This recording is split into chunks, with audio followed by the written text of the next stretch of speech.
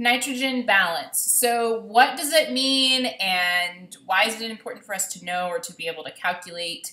And what might be some impactors of nitrogen balance that might cause a positive or negative nitrogen balance? Well, going back to some of our basics, we know that protein is made up of amino acids. Amino acids in particular are going to have that nitrogen group on them. So proteins are made up of carbohydrates, hydrogen, oxygen, and nitrogens, and have that amino group.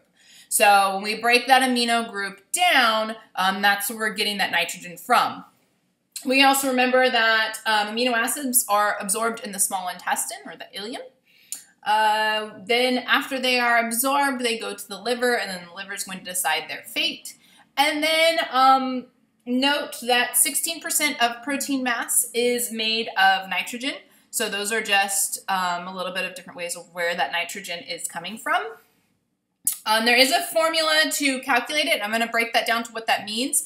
But let's talk a little bit about positive nitrogen balance versus negative versus no nitrogen balance or equilibrium, 0. So a positive nitrogen balance, a very simple way to think of that is it's keeping nitrogen in the body. We're retaining nitrogen. Some things you might see when we're retaining nitrogen or keeping it in our body. So we want to think about maybe it's an increased protein intake, right? That nitrogen is coming from that protein. Maybe that might have a positive nitrogen balance. Some other things, pregnancy, teenagers, healing, increasing muscle mass, all of that has to do with growth.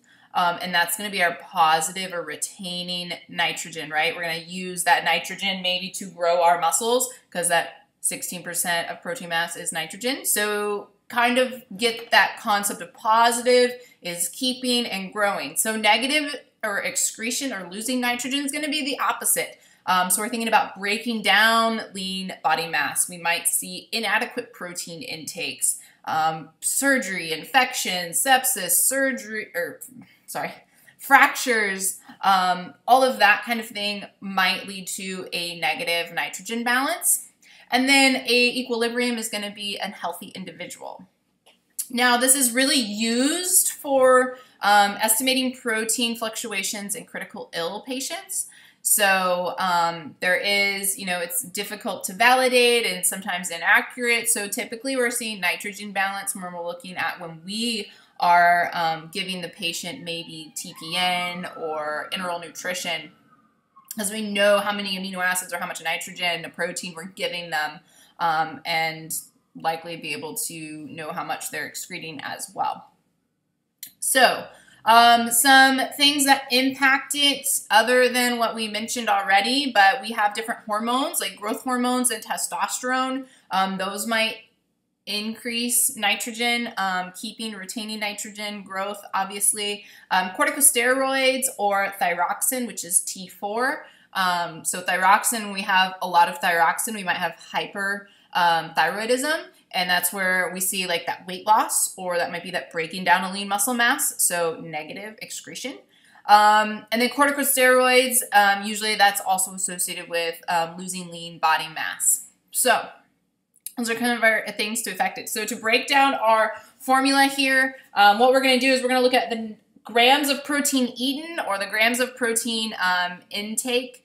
And we're going to divide that by 6.25. What we are doing here is basically we're saying with where the 6.25 is coming from is we have 6.25 grams of protein that were eaten and 1 gram of nitrogen is excreted. So that's kind of where that number comes from. If we ate just 6.25 grams of protein, I guess I should say, we'd have 1 gram of nitrogen that we would leave our body.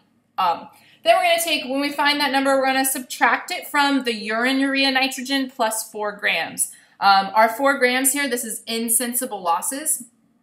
Our urine urea nitrogen, we're looking at the nitrogen in urea specifically. Our 4 grams are insensible losses. Maybe we also have ammonia, creatine, those kind of things that we're not accounting for in this equation. There is another equation that does account for that. And it's basically 2 instead of 4.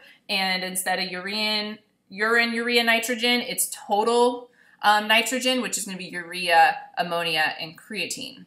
So, simply put, We're calculating grams of protein eaten divided by 6.25, subtracted from urine urea nitrogen plus 4. That's going to give us either a positive, a negative, or a 0 to tell us where we are at in our nitrogen balance.